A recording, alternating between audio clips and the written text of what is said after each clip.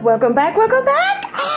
We're getting closer to the 25th, which is Christmas. It's way too damn early to be this happy, but you know what? I have to be excited because these nails look crazy on this hand. They were such beautiful nails, but the hand ruined it. Alice's hangnails, ugh. But if you want to skip this little preview of our December mystery bag, you can. Nails start at 7 minutes in, so go ahead, skip forward if you need to. But this is a swatch and a review of, not review, but a sneak peek preview, whatever you want to call it, of our December mystery bag. These go for $30 on criminalclaws.com, so check us out there. And yes, what we have here is failure to communicate. No, that was unicorn pigment. So that shimmers blue and pink in the light.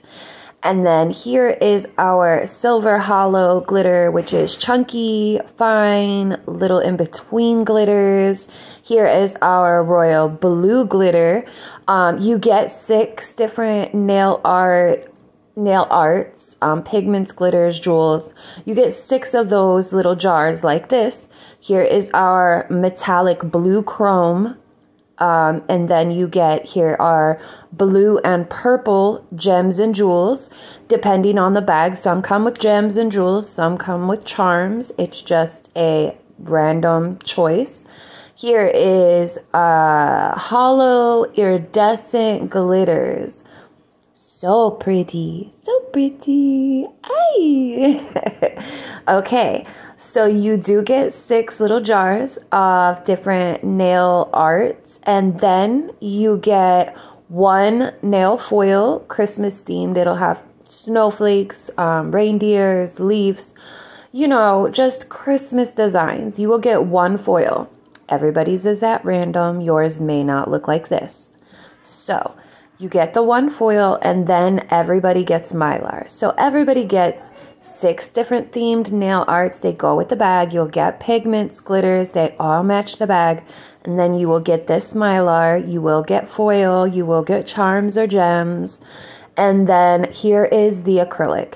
So you get in the December mystery bag.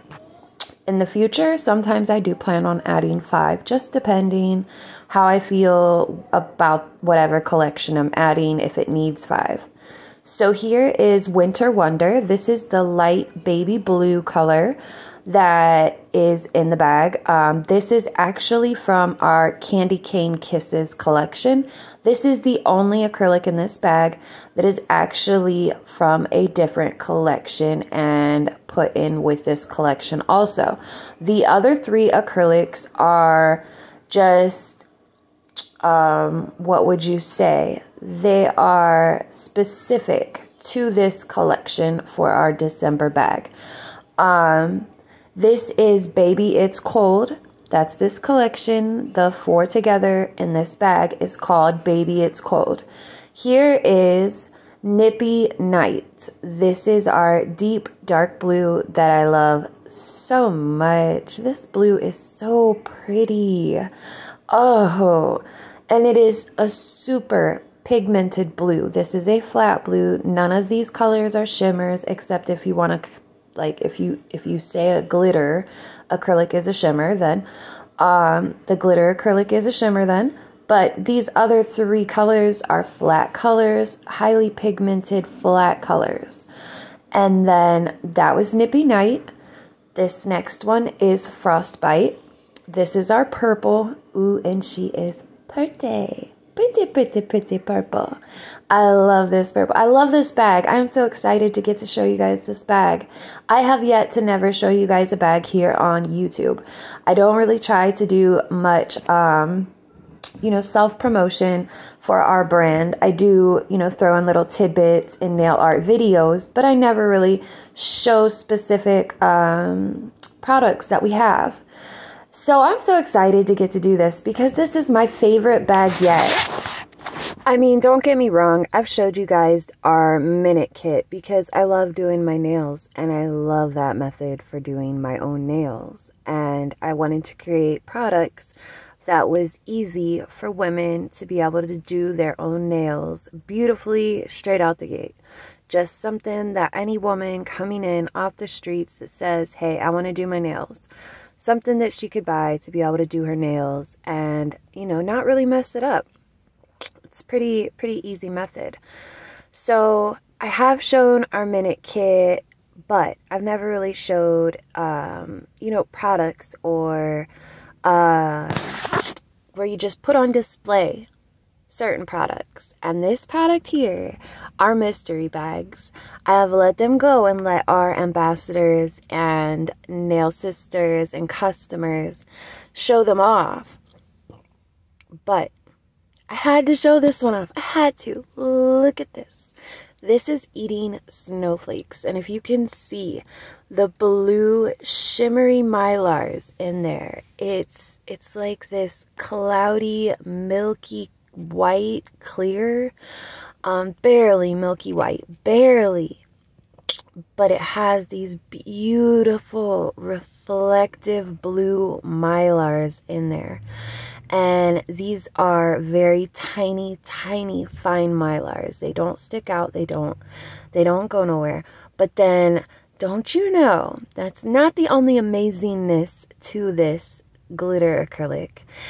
It glows in the dark.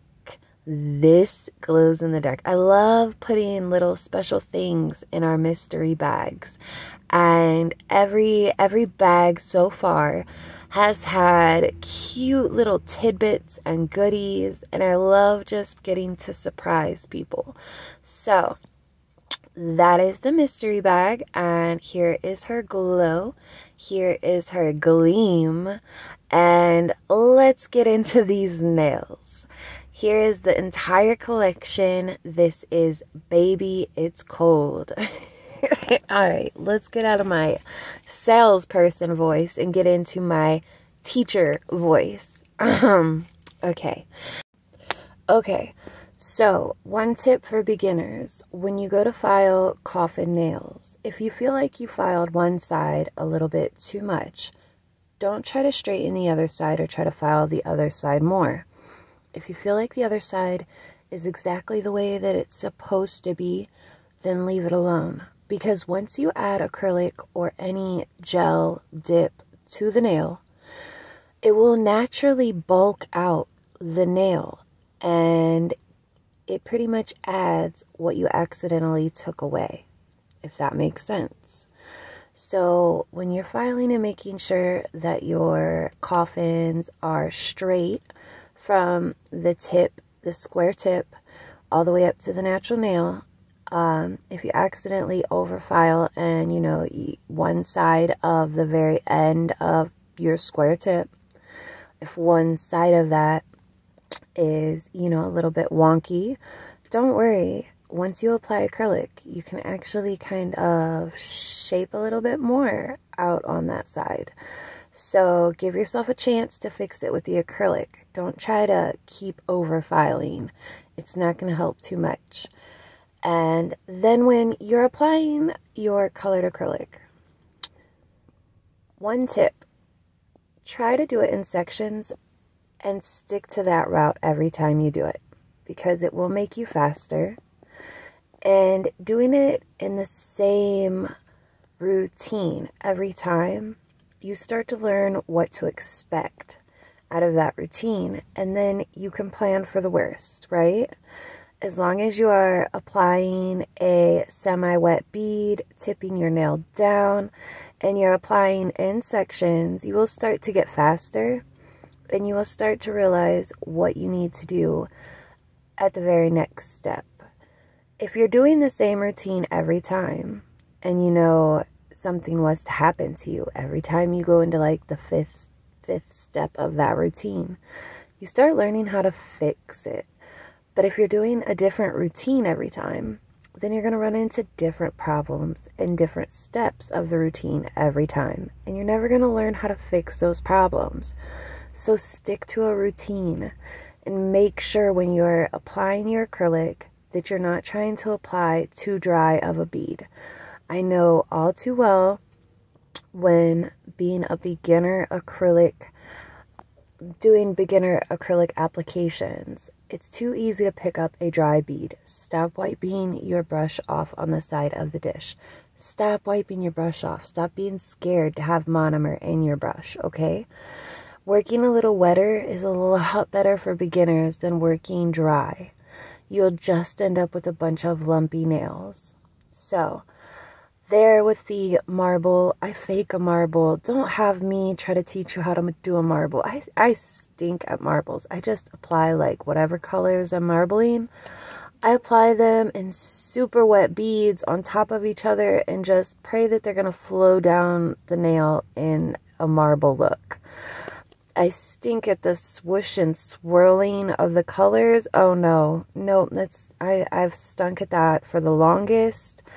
Somehow I'm able to achieve marbles by just applying bunches of wet beads and watching them kind of flow.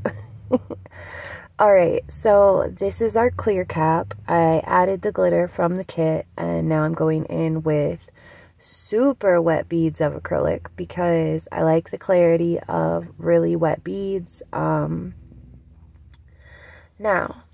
by really wet bead, I don't mean I want it dripping off of your brush, but I do mean that I want it to self-level. You want to make sure that your acrylic is self-leveling when you apply it.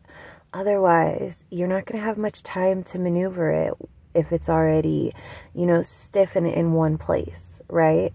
So make sure that your acrylic, when you go to apply it, is actually self-leveling. If it's not, don't apply it, wipe it off, and try again. Because you want acrylic to self-level for a certain period of time, of course.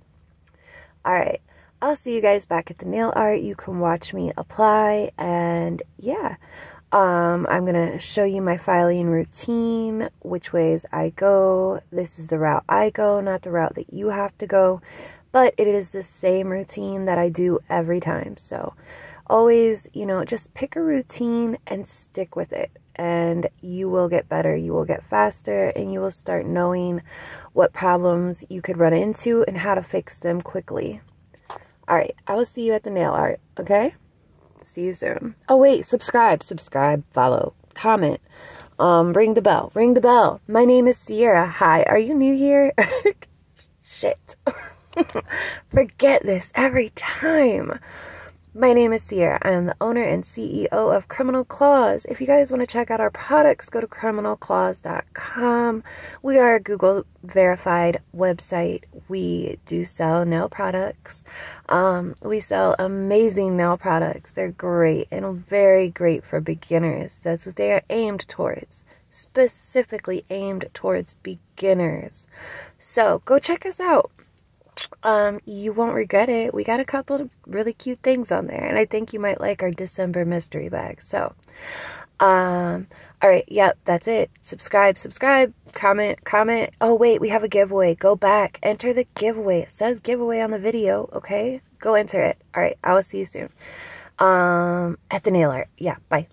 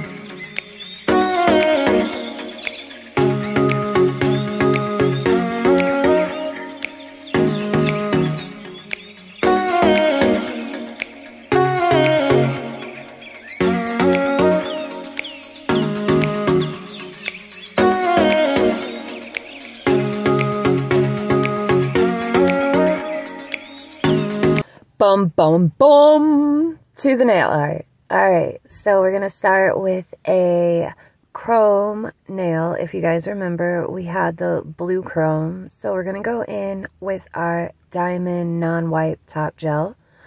And we're going to apply a decent layer on our nail. I like to use my top gel to cover any imperfections that I have and make sure that I use a pretty thick layer. Top gel is pretty self-leveling, so it helps to cover any issues. So I cure that for only 10 seconds. You don't want to give it a full cure because you want it to remain slightly tacky so you can burnish in your chrome. Now, when you go to burnish your chrome, you need to make sure that you don't just get it on there. You want to burnish it in. You want to rub and rub and rub until you see no more powder alive. Like, you want to rub it out of existence. And you want it to look like this velvety metal, if that makes sense. All right. And then now, once we have burnished it all the way in and it looks velvety, we're going to go in with our matte top coat. Because I plan on using the nail foil on this, but I can't put my nail foil glue over top of my chrome. If anything happens and it messes up, I want to be able to wipe the nail foil glue off, and I don't want my chrome to go anywhere. So I am putting the matte top coat on, so then it will be ready for nail art. Now, here we're going in with our foil glue, and I'm just applying a thin layer of foil glue. And once I've applied it, I will cure it for 60 to 90 seconds. And once it is cured, I will let it sit outside of the light for about a minute. And sometimes I'm sitting there like waving at it with my hand to get it to air dry, because it can only cure so much in the lamp, but that inhibition layer that's left on top, the sticky layer, it actually is able to air dry a little bit more. And you don't want it too sticky or nothing sticks into it. The stickiness just pulls away. So you want to make sure that you not only cure it, but you want to let it air dry also. And that will help you get a better foil transfer. All right? All right. So I'm going to let you go on a couple of these. They're pretty self-explanatory.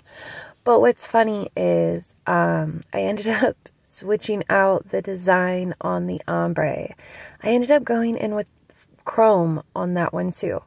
So yeah, the ombre ends up getting chromed, but it's really cool because you can see the ombre through the chrome. If you look at the final results, you can see the ombre through the chrome. All right, I'm going to let you guys go. The rest of the video is just chroming and, you know, just adding little tiny details. I suck at the little swirly loop lines. The first one I did suck, so I went in and had to redo it. So, all right, I'm going to let you guys go. I love you. Thank you so much for being here. Thank you for enjoying these nails, even though Alice's hands are crappy, crazy looking.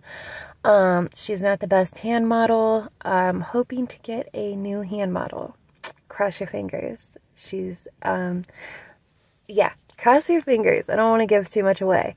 So, all right, I'm going to let you go. You guys can watch and see the finished result and the glow, because if you noticed, I put the glow acrylic on the middle finger. What is it if you can't make a statement? Jeez. All right, I'm going to let you guys go. I love you guys. Thank you so much for joining me. Thank you. I'll see you again next time. Make sure that you subscribe and ring that bell. All right? All right. Bye.